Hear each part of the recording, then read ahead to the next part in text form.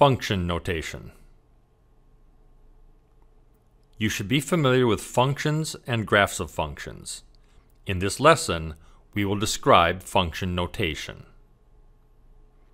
A function, such as the function depicted here, the function which squares a number, associated with the equation y equals x squared, has three main parts. First, the function has a place to receive an input, for example, 2. Inside the box, a calculation is made. In this case, the function box squares the input of 2 to produce the answer 4. The function then also has a place to output the answer. Different inputs, such as 5, will produce different outputs.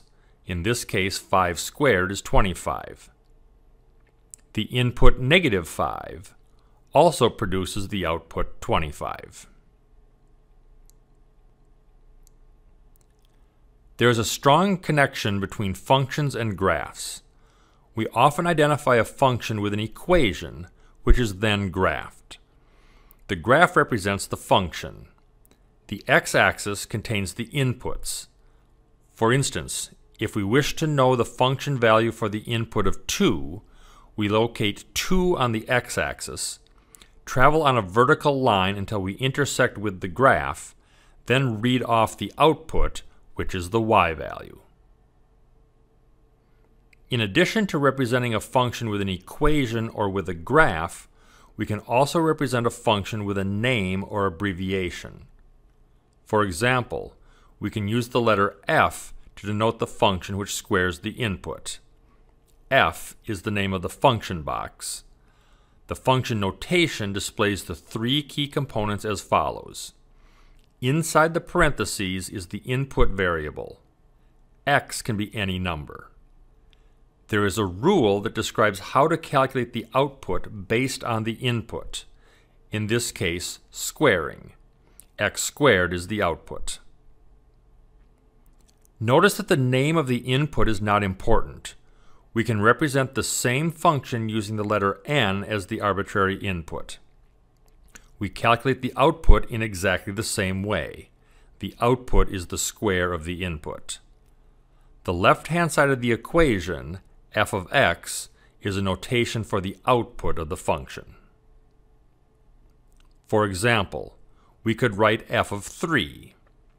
F of 3 is a notation for the output of the function when the input is 3. The function squares the input, so f of 3 equals 9. To recap, some variable, like x, represents the input. F of x is the output corresponding to the input. The equation is the rule that tells us what is happening inside the function box.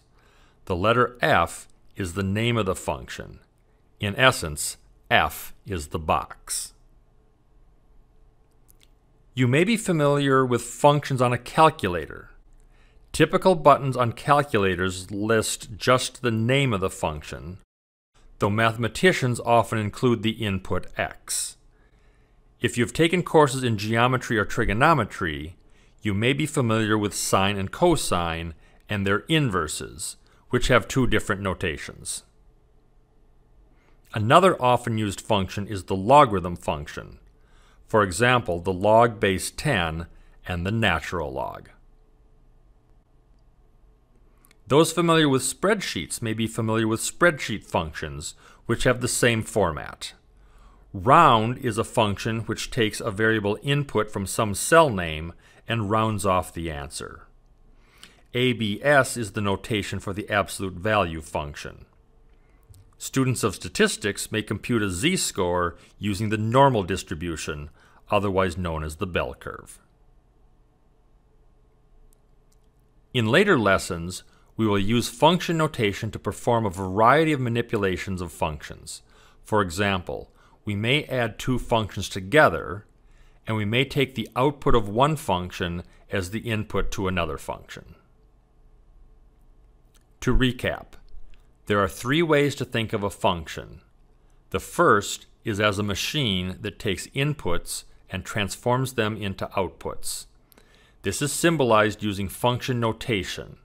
There is a place for an arbitrary input, a rule which describes how to calculate the output. F of x is a symbol for the output of the function f when the input is x. The function is often associated with the equation y equals f of x, which leads to the graph of a function. The input variable is found on the horizontal axis, usually the x-axis, and the output values are found on the vertical axis, the y-axis.